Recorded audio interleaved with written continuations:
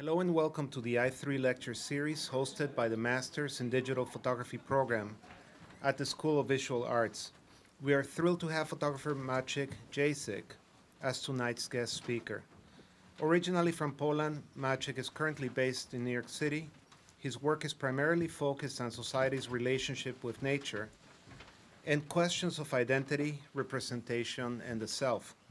In 2012, his long-term project, Bypassing the Rational, was given a solo exhibition at Daniel Cooney Gallery in New York.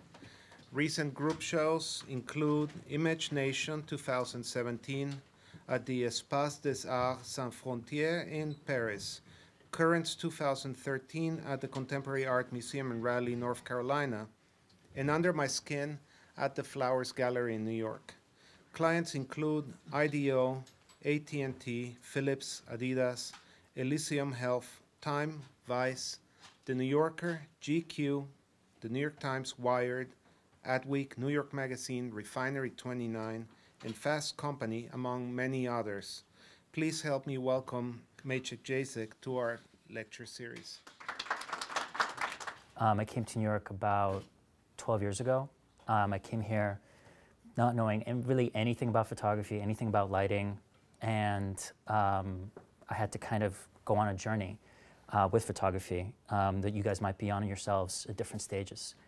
So mostly I'll be talking about a lot of the painting that started, but as the talk kind of goes on, I'll talk about why I make images for myself, because each of you have your own reasons for making images, and I'll be very clear that I think anyone who does make images should think very clearly about why they make images, what do the images mean to them, and what do the images mean to the rest of society. So I just want anyone looking at these images to think about yourself, what does this mean for me? So my journey with photography started with assisting a lot of fashion photographers, and so when we would have some time off, we would end up going to some of the museums in different cities that we were in. So when I was in London, I went to the post-impressionist room, and for whatever reason, that day, the experience was really resounding to me. And I just started looking a lot of painting and thinking about, why is it this kind of painting is so powerful to me? This is Cézanne. And why do these paintings mean so much more to me than other photographs? So I started thinking about color and focus, and is it that if there's less information, does that sometimes make an image more powerful? And why do certain colors have an effect on people? Why do certain colors have an effect on me? And I just started having that kind of conversation with myself and thinking, okay, if I like all these things about painting, what can I do in photography that might be the same, that might elicit a lot of the same effect? And at the time, I still really didn't know what I was doing, which at the time I thought was a negative, but actually turned out to be a positive. Because when you don't know what you're doing, you're not going to think well, I shouldn't do this. You're just going to do whatever you think is possible. So you'll just start doing things. And so for me, it was okay, let's look at all this painting and see what it leads to. So a lot of that was post-impressionist painting. The person who became a really huge influence on my work was Francis Bacon. He was a very troubled soul in the 20th century for painting, and his paintings can be very dark and kind of foreboding, but what I noticed about his work is he would use color in a way to kind of draw you in. So even if the subject matter was very intense and dark, he would find ways of using color and shape in really interesting ways. And especially for this image in particular, all these really beautiful, bright colors bring you in, and then you notice that in the center is this very kind of gnarled, kind of mangled shapes in the center. And so he found a way to kind of create a balance between those two things. And he kept on going back to this, and this is a painting of Pope Innocent X, which is his favorite painter was Velázquez. So he would look to Velázquez, just like I looked to him, as kind of an inspiration. And he would do all these different things with focusing on teeth. He would focus on slabs of meat and other things. So I just thought, okay, I'm going to use this person as a kind of guide to be okay, what are the things that I'm attracted to, and what can I use? So I started doing these portraits, in my Bushwick loft over 10 years ago, and just started using color and putting colors in front of the lens, and using different kinds of like motion, long exposures, shorter exposures, just doing all sorts of things just to see kind of what would happen. And I would just find either friends or friends of friends or people on Craigslist who would just come in, and I would just see what would happen. And I would give myself like an hour, hour and a half. And it was a really great journey because I didn't have any expectations. And that's something else that I would really recommend is oftentimes we are living in a society that kind of demands immediate results, where you feel like, oh, if I put in this work, I want to have something to show somebody so I can get likes or get some approval. I really highly do not regard that highly. I think if you can create work without expectations, you free yourself of that burden of like thinking that this has to be great or this has to be something I can show. If you can create work where you have no expectation, you will really free yourself. So I did these portraits for several months, and I didn't expect anything of it. I really had no idea where this was going because I just thought that this had no application anywhere, that nothing would ever come of this. And I just would allow myself to kind of go into these weird terms where I would ask somebody like, well, why don't you try this? And why don't you try this? And early on, I had a very strong dedication to doing everything in camera because I felt like that process of being with somebody, being in an environment, doing that in the moment was just so much more creative because it forced you to think on the fly and to collaborate with someone else and ask them, like, can you do this? And they ask you a question, so it becomes a kind of a dialogue. And the resulting work is a kind of representation of this dialogue. And so I would ask people to go kind of all out. And one of the other painters that I found was more contemporary painter. His name is Odd Nerdrum. As his name implies, very strange painter. Makes all his own paints, does like really strange work. But what I liked about his work is he did these really strange floating bodies in this like alternate universe. So I thought, well, why don't I create my own alternate universe? So I started doing kind of nudes in my apartment that were kind of based on the same ideas as the portraits. And I would have people do different kinds of jumps, and I would tell them, like, I don't want you to be jumping, I want you to be falling, like falling into like an abyss or a pool or whatever you wanted to think of.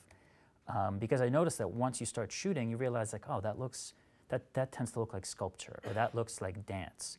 And you realize like when something is kind of familiar to you, a lot of times you kind of turn off because you realize like, oh, that looks like dancing, or that looks like sculpture. I wanted to create things that kind of didn't look like anything, that you really didn't know what was happening. So then I realized like the power of mystery becomes really important. Because if you can create a mysterious image, that person will stay with that image for much longer. So I kept on trying to experiment with, okay, maybe I now know what I want to do, but how do I translate this to someone else? Because someone like this person was a dancer, so they could kind of understand what I was going for, but someone else may not know. So that became a really interesting evolution in photography where it was like, okay, I may know what I want, but how do I explain it to someone else? And that became interesting where some people I could tell them directly, but other people I had to go kind of a very indirect route where I had to tell them to do something like a physical action that by itself like didn't mean anything. But in a split second in a photograph, it would like end up being something. So I kept on going back and forth between the nudes and the portraits, and I got a little bit better with the portraits. And that's another thing that I like to come back to is that a lot of times if you do something a few times, you might feel like, well, this is as much as I'm going to get out of this. I highly recommend doing something 100 to 200 times. Because if there's something in value in it, you will find it within doing something over and over and over again.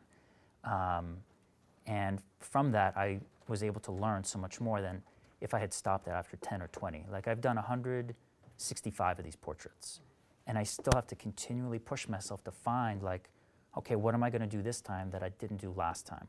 Whether it's through casting or through color or through lighting. So that's what I recommend to anyone doing photography is keep doing that same thing over and over and over again, because you will find more within that and more within yourself. And the more I did it, I did start promoting the work, and that's where I started getting commercial work. so some of you guys will know that this is Senator Chuck Schumer. And so this was a very good education in terms of doing commercial photography. I showed up on time, and I did some lighting tests with the assistant, and afterwards waited 3 hours for him to show up. And then once he did show up, we got 5 minutes to shoot with him. And then once he was done, he was done. He gets up and walks away from you, and that's it. And if you don't have the photograph by then, you're screwed. So that was a really interesting recommendation of like, okay, you have to be prepared, and you have to be ready that someone is going to show up whenever they want, and they'll leave whenever they want, and you have to be ready. Whereas when I did the projects in my house, when somebody was just jumping around in my apartment, seemingly for hours, that didn't matter. So I had to become much better at understanding, well, what am I doing, and how am I doing it? So my next challenge was, I shot this for New York Magazine, maybe in 2013, 2014, and basically I had to do the same thing I did for full bodies, but this time with clothes. So I had to tell the model and the stylist and everyone else kind of what I was trying to go for. And initially, I didn't really make it as weird as I could have. And they actually pushed back at me, and they were like, listen, we want this to be as weird as all your other work, which I really didn't expect and kind of threw me for a loop. But that really taught me a lot about kind of knowing, what is it that they want from me? Because as an artist, you often might feel like I can't do the thing that I do in a commercial setting. So you have to kind of figure out, like, can I do what I want here, or can I not? Because sometimes you will be able to, and sometimes you won't. So the more I did these portraits, the more I learned about how to do this faster and more efficiently. And I would kind of come up with templates where I'd be like, okay, these are the colors that work really well here, so then I can apply them to a commercial photograph. This was an assignment for Wired. This is a photographer named Daniel Arnold. And this was really nice assignment because these people just came to my apartment, and we had like a couple hours to shoot with them. This woman, Mimi Goodwin, I had to go to her place in California, but that also taught me, like, whatever you have in your comfortable space, you have to be able to translate to another place, a place that's maybe not familiar to you, that doesn't have all the resources that you need. So you have to figure out, okay, what do I need to be able to do what I do anywhere in the world? This is an artist named Megan Signoli. And this was also interesting because usually I'm very excited to show people the portrait. And I wanted to show her the portrait I did of her. And she said to me, she's like, listen, I'm not interested. And I was like, oh, why? And she's like, because it'll ruin my day. And it wasn't because she would dislike the photo. She hated photos of herself. So you have to kind of realize that that might happen. And it's not personal. It has nothing to do with you. As I was doing this kind of work, I realized, okay, the work that I'm interested in is color. So what are all the different things I can do with color? And I started working with color smoke, something that became, I think, pretty trendy a few years ago. And whatever I would have an assignment in different places, this was shot in Minneapolis, I would try to find a way of using smoke in a different location and try and find like different ways of combining like movement and color and other things. This was shot in Los Angeles. Me and my friend had been shooting in the hills in Los Angeles, and we saw this amazing like 70s car. So we just threw a smoke canister underneath it, and he just rolled around on the hood of the car, and then we drove away really fast. I can't say I highly recommend. I tend to do these types of things, but I really recommend that you always ask for permission, but sometimes it's not always possible. What you choose to do is going to be your choice. So I had done some of this smoke stuff. I had done all my color work, and that led to this assignment for Adweek. They sent me to Facebook headquarters to photograph the head of Oculus Rift at the time, this guy named Palmer Luckey. And so we did the color portrait, and then I had shipped to the Facebook headquarters smoke balls in a FedEx envelope. Technically, you're not supposed to do that, but they got there safely. So while we were doing the shoot, I approached them. I was like, listen, I want to shoot the smoke stuff. Would you be interested? He said, hell yeah. I love fireworks. Let's do this. And the good part was that you can see the kind of tube that was there. They actually do a lot of soldering there. So that was meant to like soak up a lot of the smoke. So it was actually like the perfect environment to do the shoot. And so I was able to kind of do something that like would seemingly be impossible, but I asked. And the person was totally into it. So I always recommend asking. You may not always get a yes, but I got to do something that probably no one else will ever get to do. So it feels pretty great to be able to do that. While I was doing all the portraits and nudes, I started doing stuff in landscapes. So I started going out to Las Vegas and to Death Valley in California and trying to find ways of reinventing both places, because both places are really kind of iconic. And I wanted to find ways of showing Las Vegas in a different light. And one of the things I found was that Las Vegas has all these strange trees that are just in the middle of these empty lots. So I was like, okay, this is going to be how I do this. So I found a way, just by doing the same thing I did, just putting colors in front of the lens and reinventing this place. And that's what the whole series is about. But what I learned about that was I could take all those same technical concepts of putting colors in front of the lens and also reinventing interiors. So this was an assignment for the New Republic magazine, shooting Ruth Bader Ginsburg at the Supreme Court. This was another interesting lesson in working commercial photography. The Amtrak train was over 2 hours late. I had an assistant set up everything beforehand, thankfully, but once I got there, we only had a few minutes. And I talked to our staff and I said, listen, my train was 2 hours late. You know, can we postpone this by a few minutes? They said, absolutely not. Her schedule is absolutely rigid. You have to shoot now. So I had to shoot both this shot and the cover in 15 minutes. And you realize that you have to know exactly what you're doing and how to do it, and also not be stressed out, not look like you're stressed out, and be able to shoot somebody who's ostensibly very famous in their environment your way, the best of your ability. So that was a really big challenge and a very difficult shoot. So I kept doing these types of shoots in Death Valley and going out to Death Valley and finding ways of reinventing this landscape. And again, all in camera and dealing with all of the conditions of weather. Like I had to shoot this shot in the car through the window because it's so windy in that part of Death Valley that it would rip the colors from in front of the lens. So I was like, okay, I can't do what I usually do. I have to find a new way of doing this. So I used those same techniques, and this was a commission for Wired UK, and it was shooting a company that did artificial intelligence that had just been recently bought by Google. So they wanted me to shoot these guys and kind of reinvent their environment, because it's just a really boring office.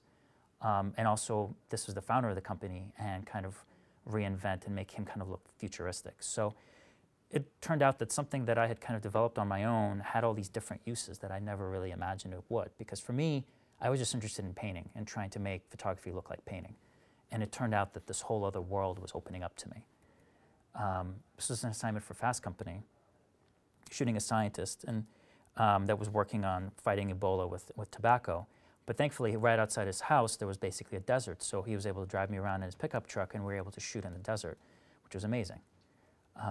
So a lot of times you get these assignments where you get to go in a new environment, and then you get to decide right then and there, okay, what can I do in this environment?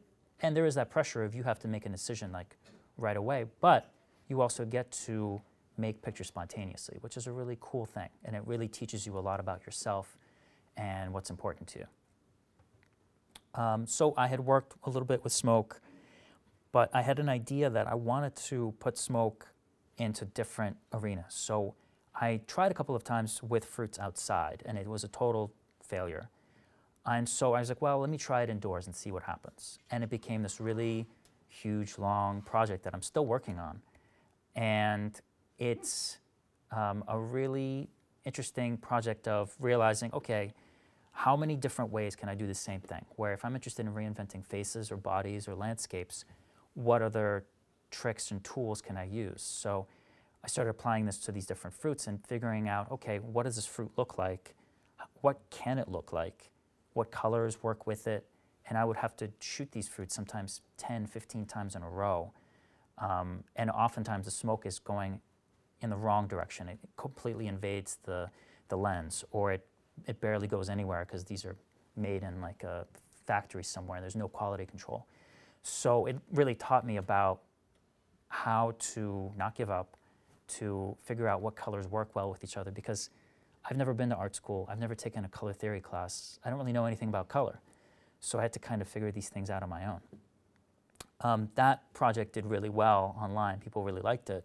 So I got a job with a company called IDEO, and they just liked the creativity of my work. So they said, well, just come and work with us on this project. It's about the future of food, and we'll figure it out. And we did all these really cool shots of, I mean, we did a lot of stuff that week, but this was my favorite aspect of that, of combining different types of parts of the food world and creating these really strange combinations. That's a chicken foot and something called Buddha's fingers, which are not actually edible, but they're really cool looking. And that was a really great assignment because it was finally able to work with people who were just purely creative. And I'll never forget what the art director said to me when I was, working on the first day, and I was a little nervous about the shoot. I asked, like, well, is the client going to like what we're doing? And he said, listen, the client will like whatever I tell them to like, which was incredible because this guy was so confident in his position, and you felt like, wow, if he's so confident, then I can really feel comfortable shooting with this person. So I shot with them again a year later, and we'll talk about that soon. I started working also with different kinds of lights. So I had been using the same lighting setup for years, and based on a recommendation from some people, I had started using these different kind of hot lights. So that opened up a whole other world to me of using different lights and different colors on these lights, and using colors in front of the lens, on the lights, and just overlapping everything. And it really gave me so much more opportunity. So I just realized something that I thought would probably not even be still going. This was 5 or 6 years after I had already started doing this project. This project kept going, and it was really incredible. Like, how does this keep going? This led to an assignment shooting for this small magazine called Open Lab, and shooting A$AP Ferg. And it was cool to work with, because I'd work with a lot of politicians and other people, but it's fun to work with musicians because they're a lot more open to doing different things visually. And he was just a really cool person to work with. And this led to another musician. Her name is Ariana Rose, and she was very open about how she wanted to use color in the photography for her work. So we had done a music video out in California, and I also did some of the stills for it. And we just used this really beautiful environment, and we found a way to put her and the other person who was in the music video with her into these stills.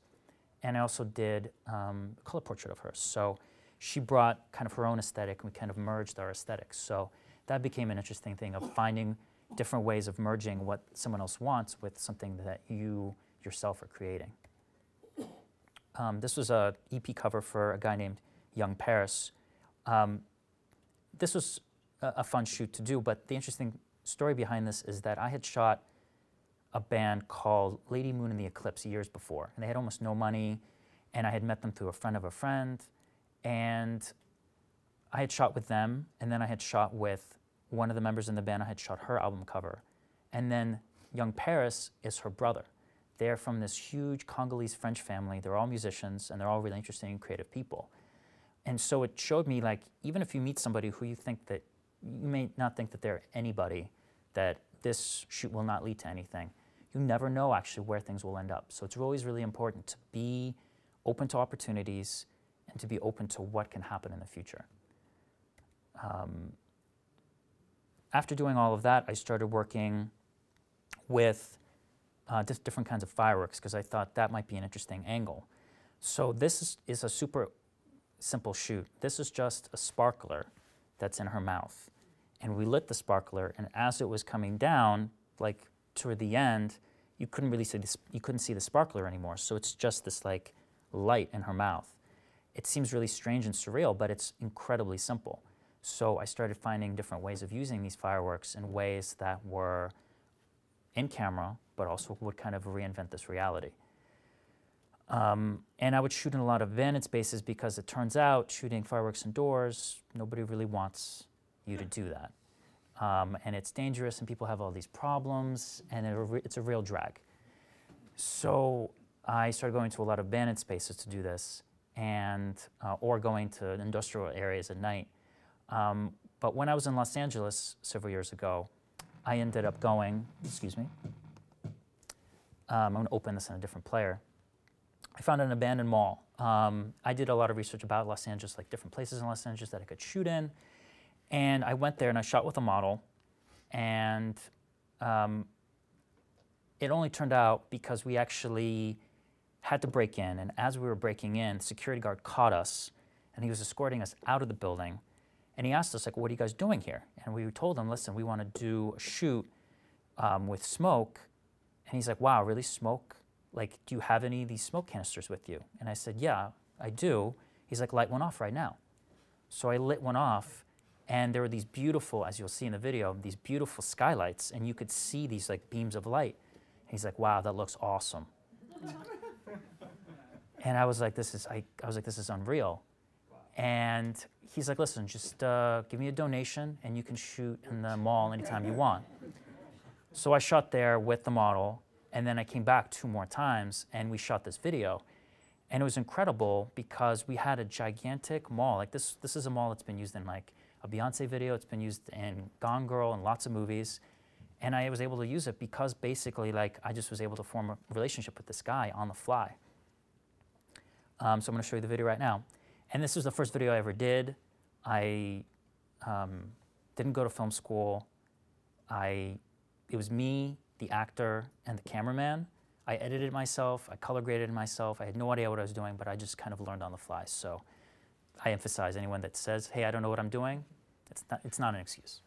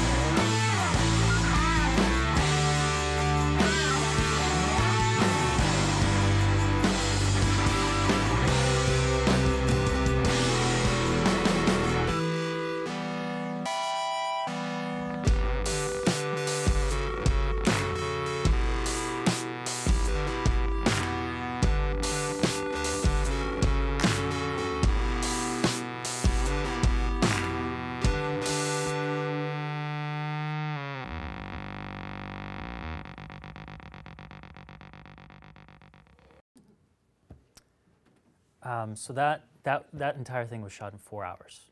So it can definitely be done. So learning from that, I learned how, even if I don't really know the technical aspects, it's not really an obstacle. There's always a way to do things if you don't know exactly what you're doing. Just do it, and then you'll figure it out later. Once I made that video, then I became friends with a band in Brooklyn named Girly Boy, and I was able to convince them to make a couple music videos. And we made both of these, we made 2 music videos in one day, and then we had to come back and shoot more footage for this one. This time I didn't have to edit it anymore. I didn't have to color grade it anymore. And I had a friend who I had known for years, who actually became my DP, and he helped me out a lot with the shoot. So this one kind of combines some of the fireworks stuff. I'll show you this one as well.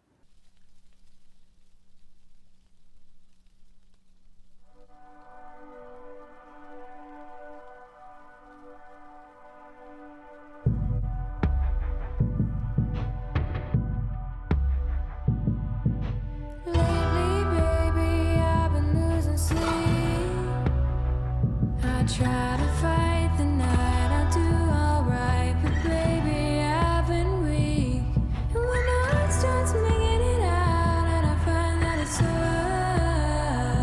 remember you are, wherever you are. Baby, you've been talking in your sleep. It was a whisper, now becoming loud. It sounds so deafening. And when my head starts making it out, and you finally sober, I can hear the words you're playing over and over and over and over. Remember you are, wherever you are, forever you are, wherever you are. Remember you are, wherever you are, forever you are, wherever you are. And all the noise that seems so loud, they point the thing right at you, and they'll shoot you in the crowd. And you've been growing awfully proud, forgotten where you come from, so I'm forced to scream it out. Remember you are, forever you are. Remember you are, wherever you are, forever you are, wherever you are. Remember you are, wherever you are,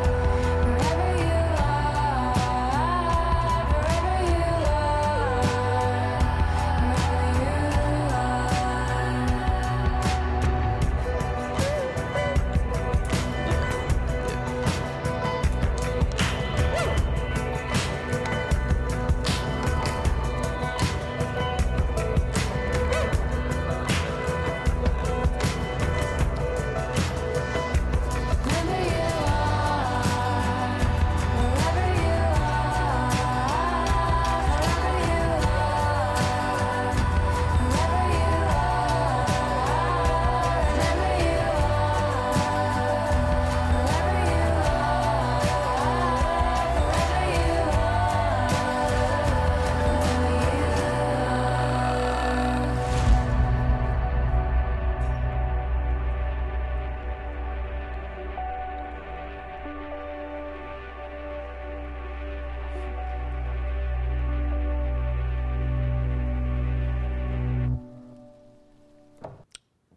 So if you ever ask somebody if you can strap fireworks to them and they say yes, you should definitely do it. That was a real education, because it's when you're collaborating with someone who ostensibly is your friend, is a creative person, be ready for a lot of conflict. There was a lot of conflict between myself and the singer and the editor, and it was very difficult to put everything together, especially since I had paid for everything and they hadn't paid for anything.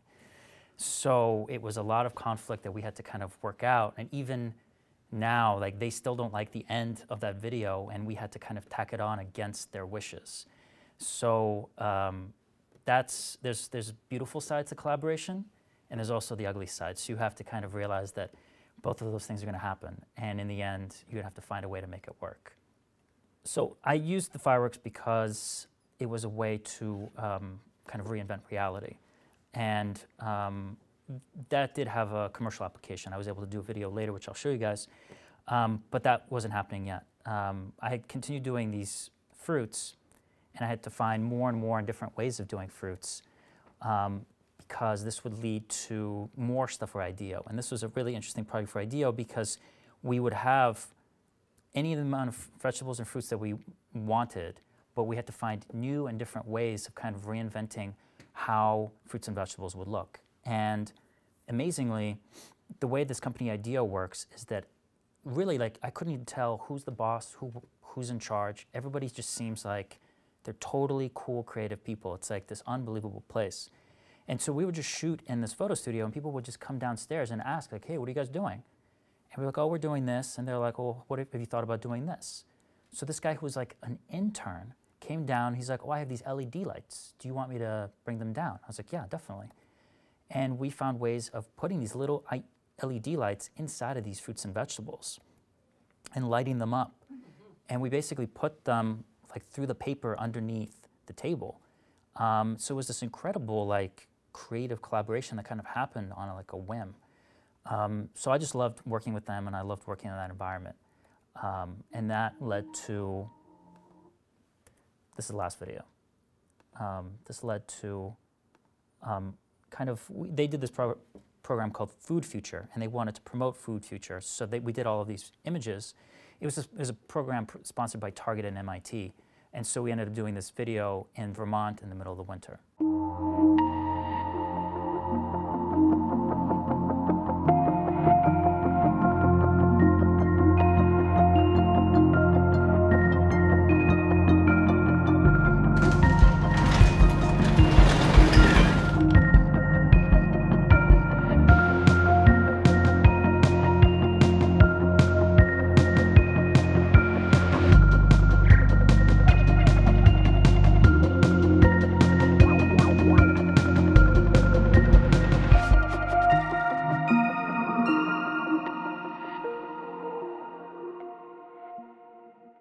So what started as just a skateboarding video I made with my friend 2 years before became like this video for this company's campaign for these two companies to do together. So it just taught me, like, if you have an idea, go for it, because you never know where it's going to end up. And conversely, when I did the fruits, I never imagined that I would have to very carefully blow up these smoke balls right behind a $10,000 handbag. And that was its own challenge, because before I would just destroy these fruits, but this time I really couldn't. So that was just another interesting challenge that happened, and I just really began to appreciate, like, you know, how many different directions this kind of work can go in. So I kept on, at the same time as doing all these projects, I kept on doing my nudes and other things, and amazingly, for the same magazine, it's called Fashionable Lampoon from Italy, I was able to do the nudes. Well, there's also a fashion component, but I was able to do a set of nudes. And the great thing was I was able to hire who I wanted. So the best model that I knew was my girlfriend and creative partner, Erica, who's in the audience in the back. And it was great to basically do an art project that I had always been doing with my favorite person and do it exactly like I wanted and have it published, which was great. And we were able to basically do whatever we wanted. The art director was there, and anytime we did anything, he's like, yep, looks great. So that was really nice. Of course, that was basically a shoot done for free, but it showed you, like, showed me if I want, there are those abilities that I can do exactly what I want and get it published out in the world. So at the same time, I kept on doing more of these color portraits, and as I kept on doing them, I had a hard time finding new ways of reinventing things. So I started working with prisms, again, due to the same person, Erica, introducing me to prisms. And I started trying to figure out different ways of using them, because at first it seemed almost impossible. Like, what can I possibly do with this thing? And I kept on doing it, and that led to I had done portraits for GQ before, but this was a really interesting project for a guy named T. LaRock, who was a MC in the mid-'80s, who suffered a brain injury in the early '90s and completely lost his memory. So my assignment was to how to characterize him in these pictures to show this kind of two identities that he had. One where he, like, had no knowledge of himself, and the other one is him as this famous MC that was basically like one of the first rappers to work with Rick Rubin in like 1985. So that meant that, you know, I had to use all these tools at my disposal to find a way to create the story. And this is one of my favorite color portraits I've been able to do. It's for The New Yorker, which is one of my favorite magazines. And just being able to do this assignment and kind of do whatever I wanted is just, I feel very lucky to be able to do that. So this is, I'm going to kind of go back to painting for a little while. And because I keep looking at painting, because the whole process of how you do things is a never-ending story. Like, your life as an artist is never-ending. who you are continues to evolve. So you have to continually think about who you are as you keep doing your work. And so for me, I kept on looking at painting as a kind of direction for where I could go. Because for me, I looked at these paintings, like this is an Italian painter named Nicola Samori, and his ability to create these like very weird and surreal and strange and like morbid portraits that kind of borrow from another time but feel very contemporary at the same time. And I would look at these paintings and think, look, what is powerful about these paintings? How do they obscure identity? How much can you obscure someone's face while we still have an emotional connection to them? This is a guy named Dario Maglionico, and he does actually an interesting thing where he's kind of combining time. Like over time, he'll show somebody in an environment, and it really makes me think about, okay, what is possible in photography? Because if you just look at photography, there's a kind of limited world that you're drawing from. But for me to look at painting or for film, you're kind of opening yourself up to a whole other world. This is a contemporary painter, Anthony Cudahy. This is Daniel Pitkin. And they create these worlds unto themselves. And it just makes me think about, this is a guy named Adrian Jenny, the different things that you can do with color and by obscuring things. This is a British painter named Ian Francis.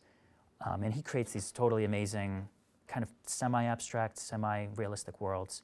And so it makes me think, well, can I create a world that's semi-abstract and also real at the same time?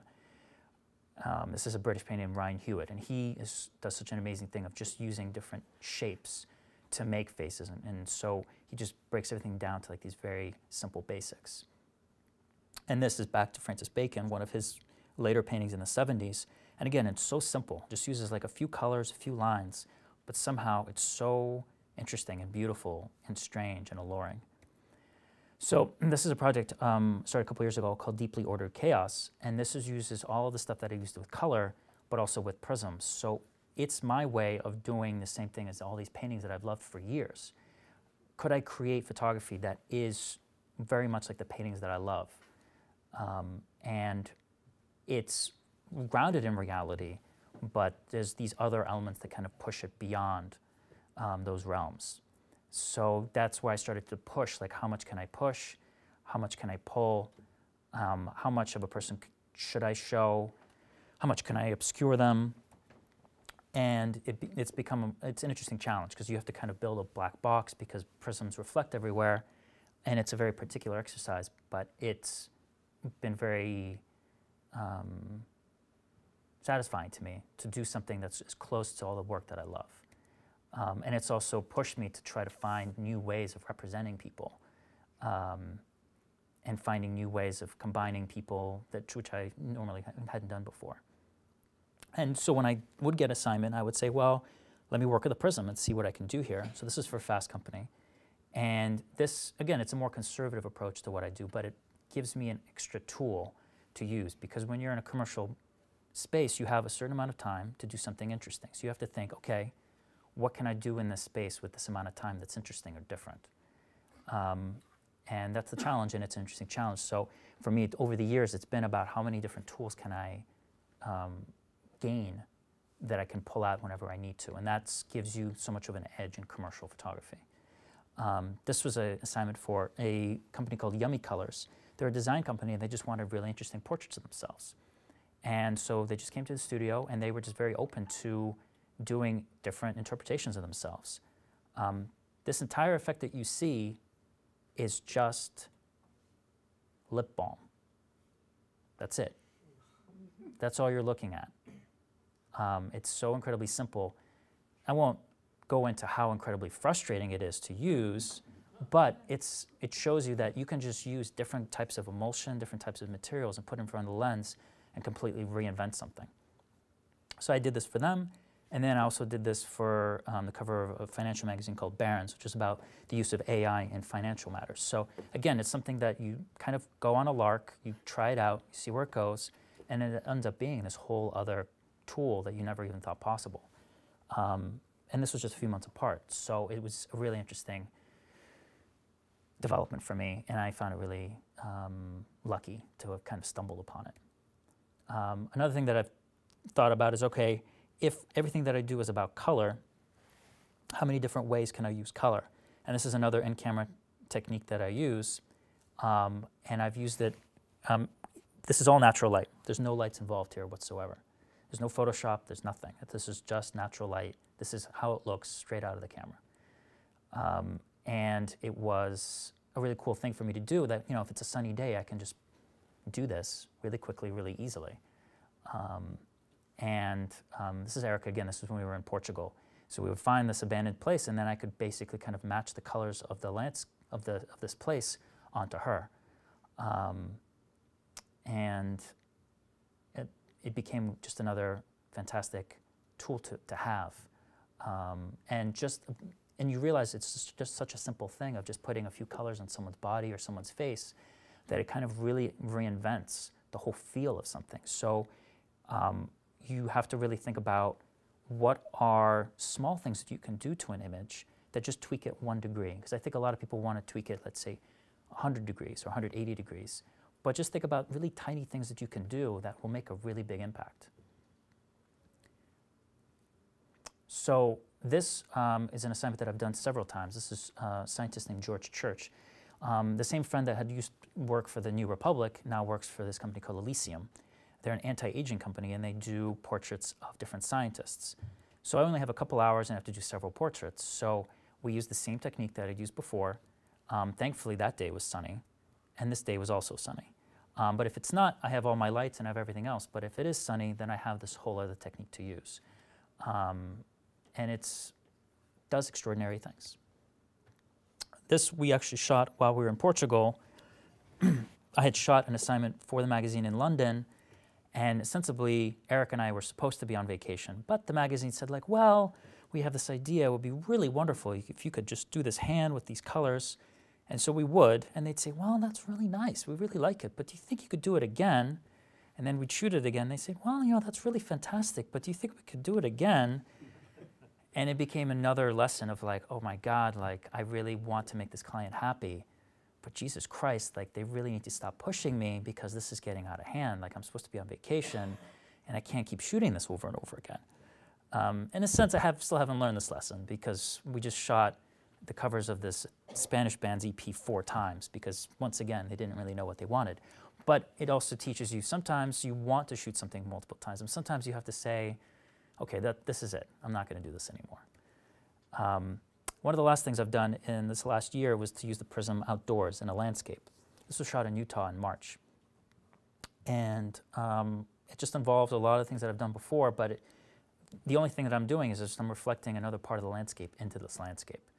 So it's a very simple in-camera technique that has allowed me to find a new way of doing landscapes because in a sense, just putting colors over the lens just became very rote and it became something that I just kept on doing and it was really no longer interesting to me. So I had to think of what else could I do to reinvent landscapes. And this became a new thing. Again, really challenging, really difficult because you can hardly see what you're doing, but it gave me a whole new outlet. This was something I just shot in Iceland using the same technique. And this was an interesting thing because usually when you're shooting a landscape, you're just seeing a landscape this way. You see it and you can imagine like the framing of it. But when you're shooting this landscape, you're not shooting this, you're shooting what's over here planted over here.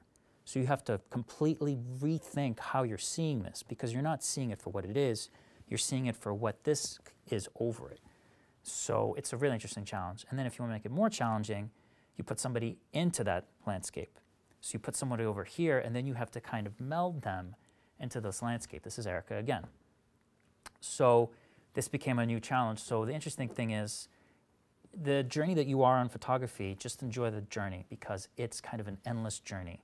And if you're really relentless and really consistent, you'll find new doors will open up to you the more you work and the more you try different things. So no matter how many years you've been doing it, I would always say, try something new, try something different because maybe it's a dead end or maybe it's a dead end and there's a door that opens up underneath and then you fall down into it. Again, this is another shot from Iceland that we did in September. And all that prism work led to this assignment for the Atlantic magazine. I had to do an assignment doing portraits of trans youth. And for me, a lot of being trans involves identity and being kind of stuck between two identities. So when I told them, I do this project and I, to shoot two different people, they were totally fine with it. And so I was able to do basically something that I thought was like a really wild art project and was able to get it into like a pretty mainstream magazine. And to do like a nude that I would have never thought could be in a magazine, and was able to get into this magazine. And I wanted to be as respectful as I could for people who are very delicate about being shot, because their identity becomes very important. So it becomes very important for you as a photographer to know when you're shooting somebody that you have to be really aware of how you're presenting them, especially for somebody who is very sensitive about how they look and how they're perceived. The difficulty with this assignment was not on the photo end, which was fantastic. The difficulty was that the article was very much disliked by the trans community. So I actually became associated with the article, and it became a very interesting, kind of difficult process of trying to separate myself from the article. Because as a photographer, you might unnecessarily get drawn in to being held responsible for the article or for the person you're photographing. Because if in today's day and age, if you photograph somebody like Donald Trump, you will be held responsible for deciding to photograph that person, which I think in the past you wouldn't be. So it's another thing you have to be aware of when you're a photographer of, it's not only what you're shooting, but who you're shooting and how you're representing them. The last work that I've been doing is I've started a studio space with Erica, and we have a lot of plants. So that's the newest thing. We're using a lot of like plants and trees and tropical elements with all the colors and other things that we've been doing to add another element to our work. So that's just the latest thing. It's been kind of a strange thing to show people 10 years of my life. I hope you enjoyed it. I look forward to your questions. I just want to let you guys know that I was where you are if you are near the beginning of your journey with photography. I just want you to know that you don't have to worry about whether something's going to be great. Just do what you want to do and just really think about what you're doing and really feel it. And if you do all those things, amazing things will happen. Thank you. Hi. Thank you. That was terrific. I guess the question I have is that you do a lot of your work in camera. And I think you talk about it like, kind of a proud thing about doing it in camera. And I look at a lot of your work and I say, well, he could have done that in Photoshop if he wanted to. And so I think there's this debate that goes around about it. Is doing a camera more artistic than doing it in Photoshop? I actually have my point of view on it, but I'm curious what you think about that whole thing and how your work relates to it. For me, I just like doing things in camera. It's a personal preference for me. But I think that there are really interesting things that can be done in post. I think, do you know the artist Asger Carlson? He's an artist who basically would take photographs that look like black and white snapshots, and he would use Photoshop to completely like change the photograph. And in a sense, they would be almost really obvious Photoshop, like someone would have like 4 eyes, but because it was like a black and white snapshot, you'd be like, oh, I guess this is real. And so he kind of used our ideas of what we expect from Photoshop and what we expect from fake things. And he's like, he did super obvious things in a world where we didn't expect it to be fake. Right. So I think there's a lot of room to do interesting things. It's just for me, I don't want ever to be like, oh, like this is art and this isn't art. Like that's kind of like a pointless question, I think, in a sense, because then you just end up having artists fight over what's real, and that's not what it's about. You mentioned in one of the desert photos that the color would literally come off of the camera. Are you putting gels directly onto the lens? I don't recommend doing that. I did it on a filter in front of the lens. But most of the other times you're doing it on the lighting itself. A little bit from column A, a little bit from column B. Don't worry, I'm also afraid of making color work that's way too garish, so very often I have a lot of qualms about my own work too, so it's not just you. When you were talking about strapping fireworks on your friends and collaborators, were you also taking out insurance for yourself and the people involved, or was it just roughing it? That's a great question. I'm curious if you mentioned time and incorporating that element and time into it. And the smoke that you've been working with is the perfect thing to use over time. Have you considered doing things like cinemagraphs or playing with the notion of part of the image being still, part of it being in motion, letting that smoke kind of envelop a scene but keeping a model still, or doing the opposite, or slowing things down or speeding things up, time lapses, hyperlapses? I've done a little bit with cinemagraphs for a client, and then I have had people actually take my still images and animate the smoke aspect of it. So I've seen that in action. I'm not opposed to it. It's just for me, I don't know. I kind of can't accept it. And I think for someone else, like I would be like, go for it. But for me, like it just doesn't feel like, I'm like, it's either, almost for me, I'm like, it's either a photograph or a film. And I get kind of weirded out when something's in between. Like even some of those fruits, I've thought about making GIFs out of them. But then I was like, I don't want to kind of take away from the photographs. Like I love the photographs and I love photography because it's like catching that moment. And when you give away too much time, I feel like some of that mystery goes away, especially with the fruits, where like when you see it, it looks funny, but it ends up looking like the fruit's vomiting, which is funny, but like it ends up kind of cheapening these images, which are like, I want these fruits to be these like weird monsters. And if I give motion to it, it takes away from that. So I've seen it done, and I think there's ways of doing it well. I just haven't found a way to do it for myself. Can you talk a little bit about getting your work out in the world, like prospective clients, and what are some of your strategies? So it's a really interesting world out there. 10 years ago when I started, it was so simple where people, especially a lot of photo agencies still work this way, where we'll print a book of all your stuff, we'll send out a ton of these books to different agencies and magazines, and then we'll get some work. And that's not really the way it works anymore, because a lot of creative people find work in so many different ways. So it tends to be like if you contact someone directly, it can be a negative because they have like a stack of books, or they have a stack of like flyers. So then you're kind of lost amongst that shuffle. Doesn't mean your work's not any good, but it may not really be the best avenue. So what actually has worked out for me is that I have developed relationships, or like I know people at different websites. Like there's a website called Boom, or there's a website called like It's Nice That. There's tons of these sites that basically show like cool projects that are being done all the time. So if you submit to them, there's a chance that your work will get picked up because they constantly need new content. I highly recommend waiting until you are like absolutely ready to show something, because if you're showing something that's like kind of not that great, they may be like, oh, it's that person who sends this work that's not that great. And then they're not going to be as likely to send work to you. The guy, Jeff at Boom, like I only really send him work when I'm like really ready to send it to him. And he almost always posts it because it kind of fits with what their aesthetic is. So what I would recommend is like whoever you look up to, find out like where they've been published, and then submit to those people. And submit to like smaller people, because the world is so huge now. There's so many different like small magazines that getting published in a smaller magazine can lead to something much bigger. But it's just a frustrating thing because you basically feel like you're throwing like a little pebble into the Grand Canyon. Like you have no idea, like is anyone seeing this? Is anyone reading this? Does anyone even care? So you just have to like be patient with yourself and just not expect things right away, because it can be very stressful on yourself to be like, well, it's been a week, I haven't heard anything. Am I not a good artist? Am I not doing cool things? And you just have to be patient and just keep doing good work and know that things will work out in the end, but it just takes time.